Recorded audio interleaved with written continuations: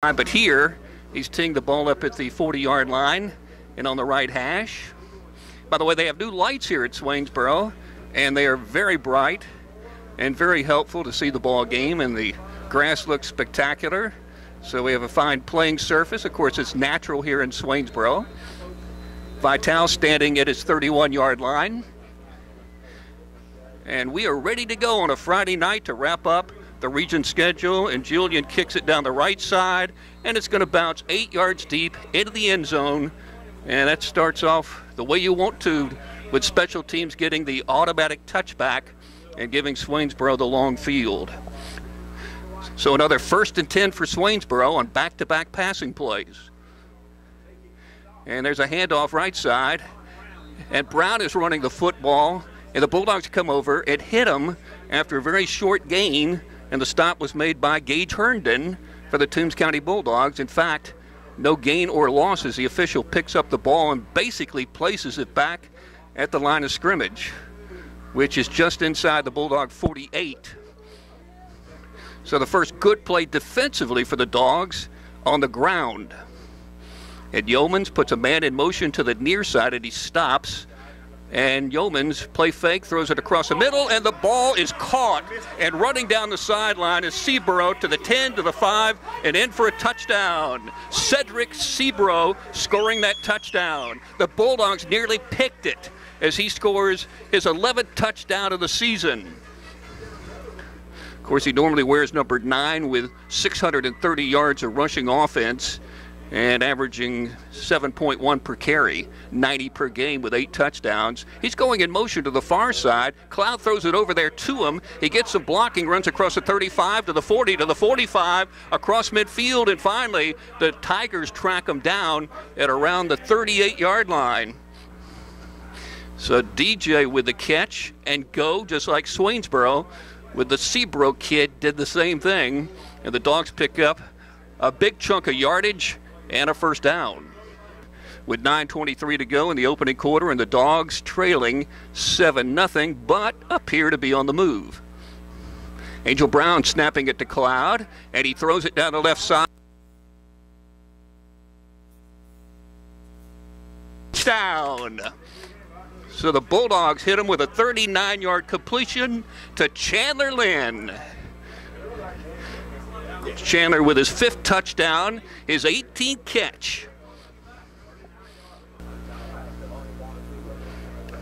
Well, so far a very exciting ball game, and we are just nearly 3 minutes into it with both teams scoring touchdowns on similar type plays, short throws that turned into a 48-yard touchdown for Swainsboro and a 39-yarder for the Bulldogs as Marion kicks it. Will it make it to the end zone? The answer is no. It's going down to the 1 and return from there to the 15, to the 20, to the Swainsboro sideline, of the Bulldogs do a good job covering and wrap up at around the 25-yard line as Starnes was running the football for the Swainsboro Tigers, and the Bulldogs had good coverage and a lot of red helmets getting there to make the tackle. Cloud taking the snap from Brown, throws it short to the left side. The ball's caught and run across the 35 to the 40 to the 45 down the sideline and out of bounds. So the Bulldogs will pick up the first down on the catch by the junior Tyler Heath.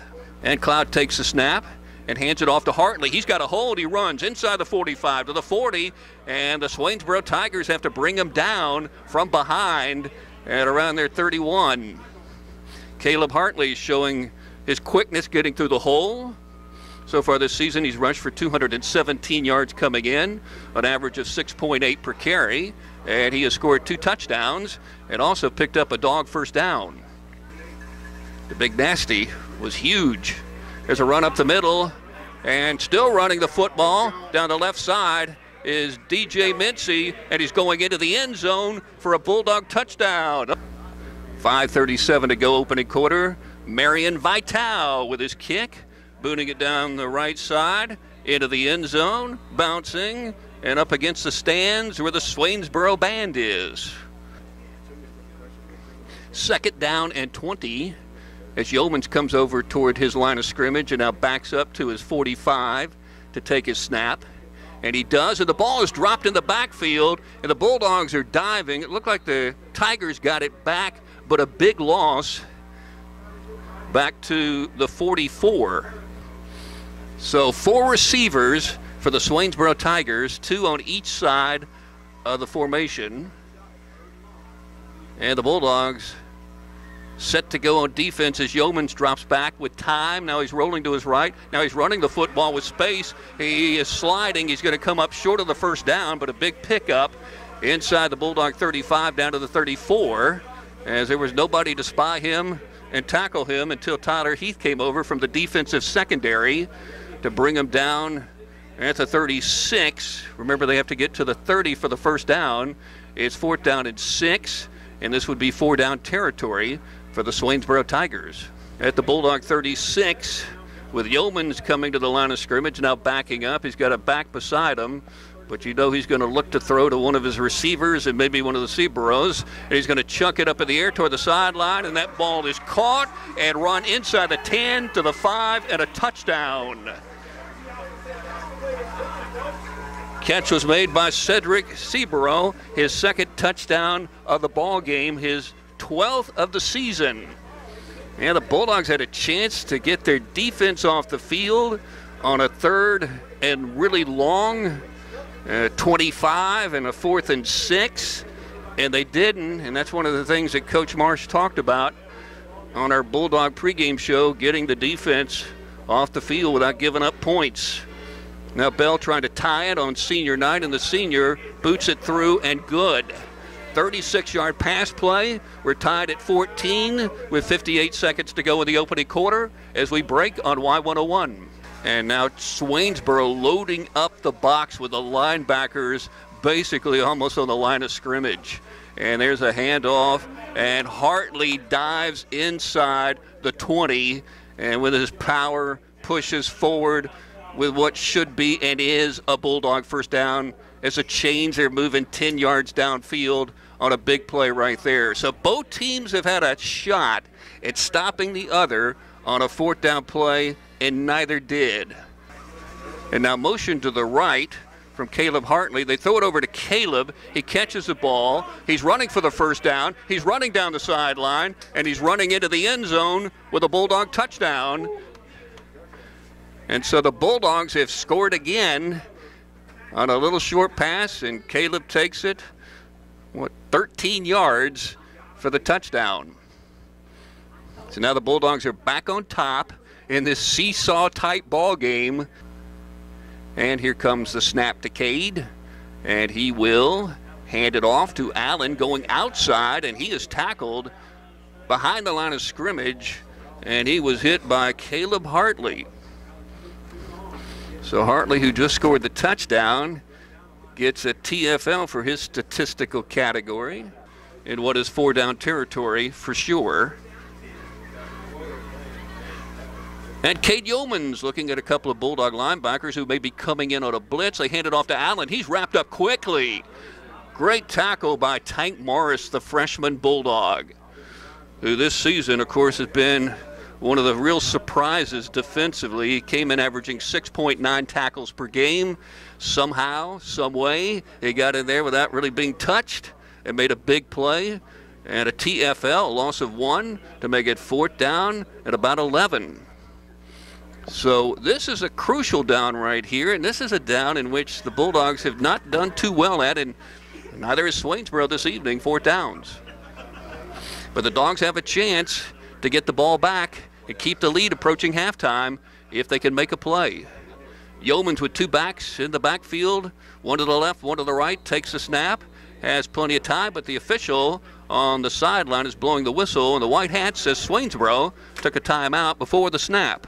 And the Tigers at the Bulldog 27 as Yeomans changes the formation to take it back out of the backfield. You know Yeomans is going to throw it, and he does down the center of the field, and it's caught for a touchdown or incomplete. It was incomplete. A dog diving may have deflected the ball.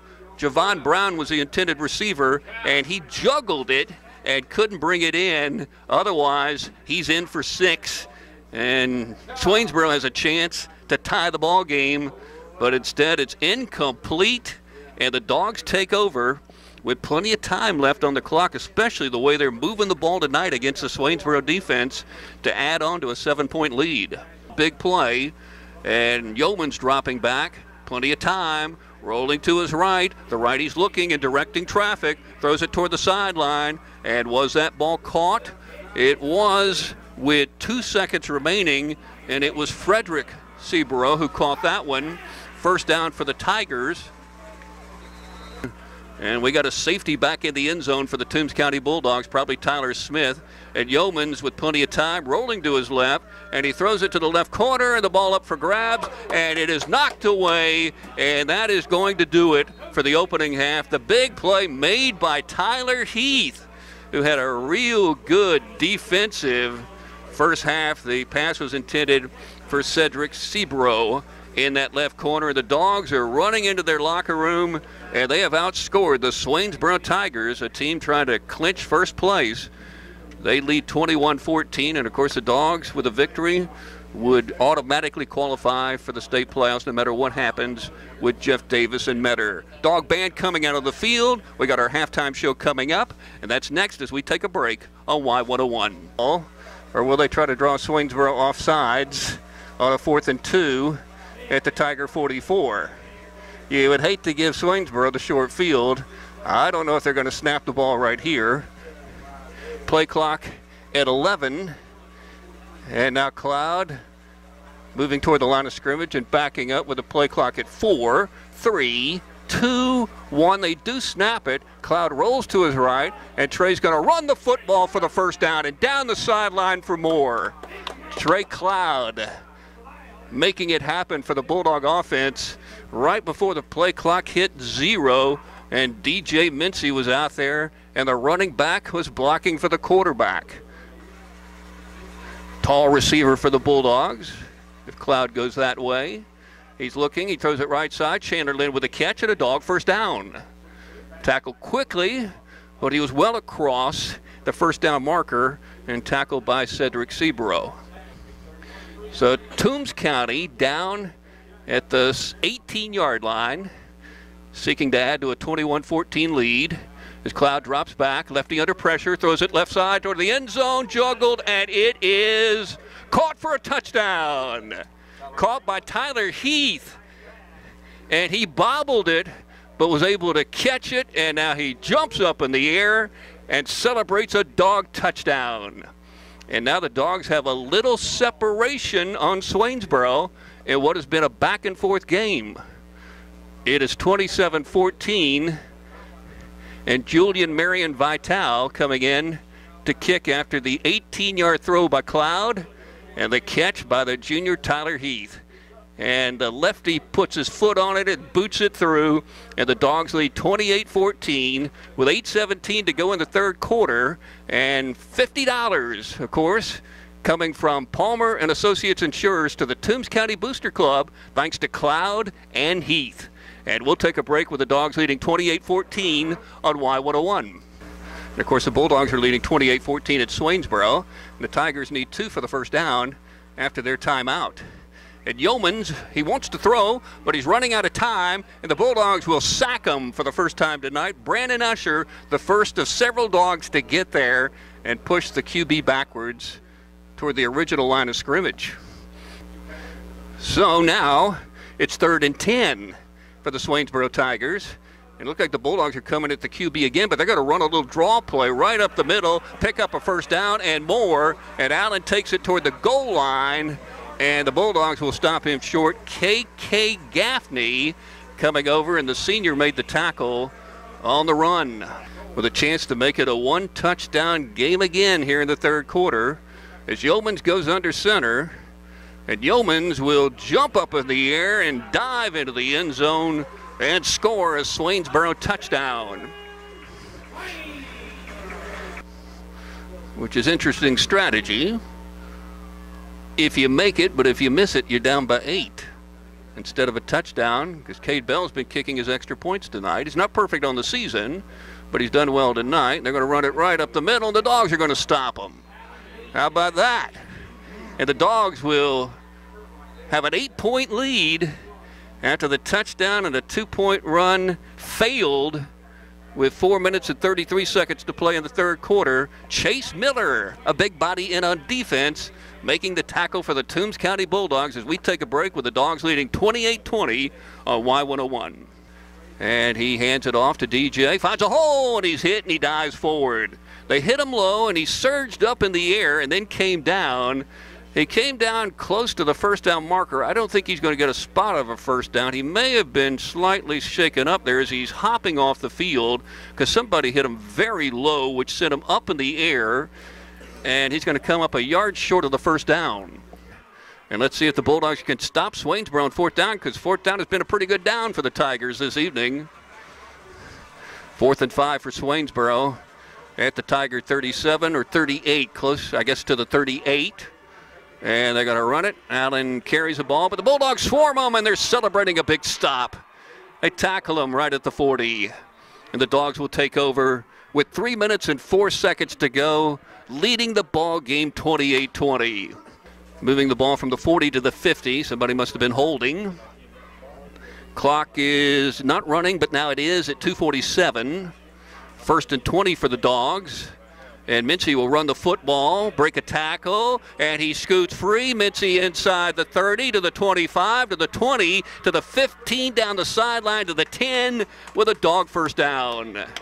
He goes out with 2 minutes and 32 seconds to play in the game on a big run by DJ Mincy. So the ball is down inside the 10, down at the 8. Marion brings out the tee. He'll be on the right hash. And he'll be kicking a 25-yarder. And here it is up in the air. And this field goal is good. And that gives the Bulldogs a 2-possession lead at 11 points at 31-20. Julian Marion Vital kicking a 25-yarder as a left-footed kicker from the right hash. And he kicked it perfectly through the uprights. Dogs up 31-20 with 2:05 to play as we break on Y101. Both teams would have 2 losses, and Trey Cloud takes a knee. Might have to do that one more time. Boy, the last time the Bulldogs came over here back in 2008 needing a win, they got it. And the heroes were Demery Hawkins and Torrey Lamb and C.J. Scott and A.J. Fletcher with a big pick at the end of the game. When they went up against Malcolm Eady, a fine quarterback, and of course tonight they went up against Cade Yeomans, another fine quarterback. Clock down to 14. And I don't even know if the Bulldogs have to snap it. They haven't even started the play clock. The Dogs are going to let that clock tick and tick. And you can hear the Bulldog fans counting it down at 3, at 2, at 1. The Dogs win. It's a big one for Toombs County. Coming to Swainsboro, not a must win, but they got the victory 31-20. And it was back and forth in the early part of the ball game, with Swainsboro scoring first to take a 7-0 lead on a 48-yard completion. Sebro catching the ball. That was Cedric. Then the Dogs came back with 9:07 to go in the first quarter. Chandler Lynn caught a 39-yard pass from Trey Cloud. Then with 5:37 to go in the first quarter, DJ Mincy scored on a 38-yard run. Then Sebro scored to tie the game at 14 on a 36-yard catch. And then the Bulldogs went back in front with 8:27 to play in the opening half. Caleb Hartley with a catch, short throw from Trey Cloud, and he ran it in from 13. And the Bulldogs led 21-14 at half and made it a 2-touchdown lead with 8:17 to go in the third quarter. Cloud to Tyler Heath for 17. Then Yeomans scored on a 1-yard run. They went for 2 after a pass interference call against the Bulldogs, and the run failed, and the Bulldogs led 28-20. Julian Marion Vital tried a 53-yarder, came up well short, but drilled a 25-yarder with 2:05 to play in the game to give the Bulldogs a 31-20 victory. Both teams are shaking hands, and the Dogs are going back to the playoffs for the 4th year in a row under head coach Richie Marsh. Congratulations to him, the entire staff, and all the 2019 Dogs. And I'll be headed down to the locker room. That's coming up next. You'll also hear from the Redcoat Marching Band here on Toombs County Bulldog Football as we take a break on Y101.